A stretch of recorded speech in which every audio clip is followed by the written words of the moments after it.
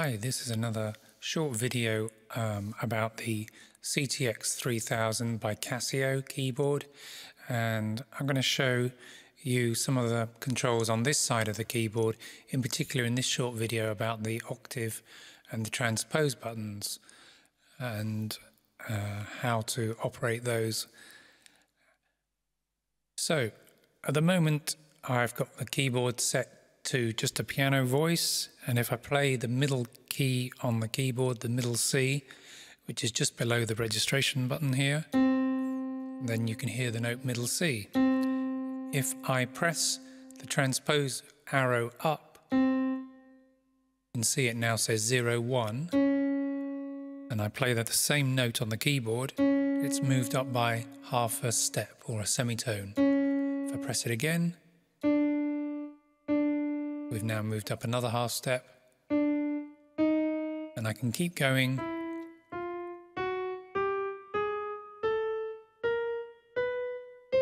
And with every press it moves up by half a step until we're 12 semitones above the original.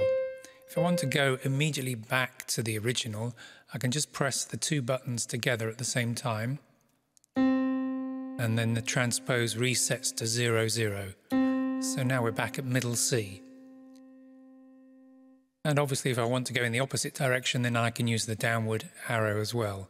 And again I can go down 12 semitones, so an octave in the opposite direction, and I can press the 2 to reset. I tend to use the control wheel here to do large sweeps. So the thing to remember is to make sure you press your one of these transpose buttons so it says transpose, and then you can use the wheel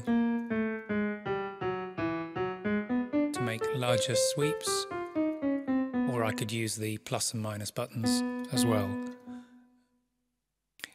If you don't do it when the transpose button is lit, so for instance now it's changed to voice 900, which happens to be a piano voice, then the wheel is going to change the tone. It's not going to change the transpose. So make sure you press the transpose button and then the wheel is affecting the transposition. The other thing, the other control here is the octave button. Notice how there's a line underneath.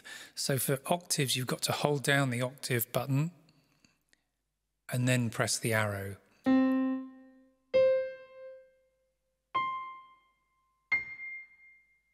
So I've moved up 3 octaves. You've got 3 octaves. And now we're back to where we started. Again, I tend to use the data wheel. But again, make sure that you've got the display reading octave before you do anything with the wheel.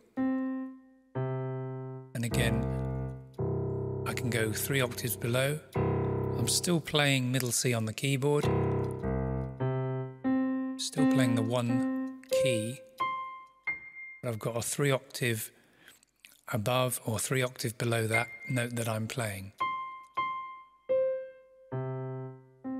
And of course, if I combine that, say, with the transposition, so if I move the transposition up an octave, then I've got really 4 octaves. So I'm playing middle C on the keyboard, and I've still got another 2 octaves of notes to go after that, and again, it could work the other way if I just reset the transpose back to 0 and put it to minus transpose 12, minus 12. And we've got some very low, we've got 4 octaves below the middle C that I'm playing here. Anyway, let's put it all back to middle C 0. Now these controls are on the right hand side of the keyboard, which is fine if you want to operate those with your right hand, but if your right hand is busy playing a melody, then that's a little bit tricky. But what you can do is you can save these settings into the registration buttons. So at the moment, let's just go back to stage piano.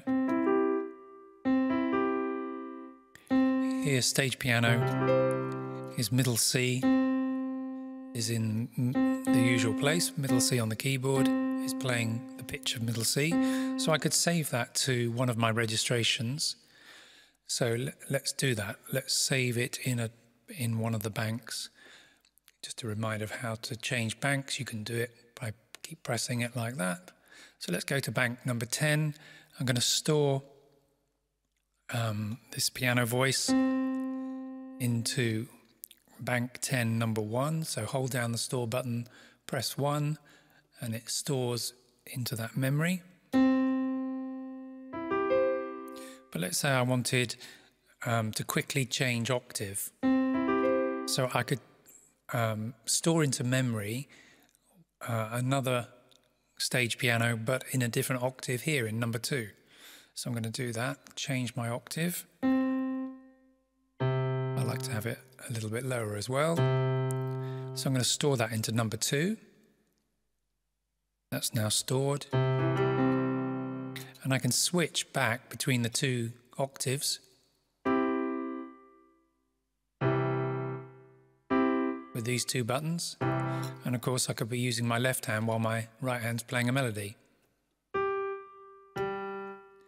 So if I press middle C on the keyboard, you'll hear middle C on registration number 1. On registration number 2, it plays the octave lower.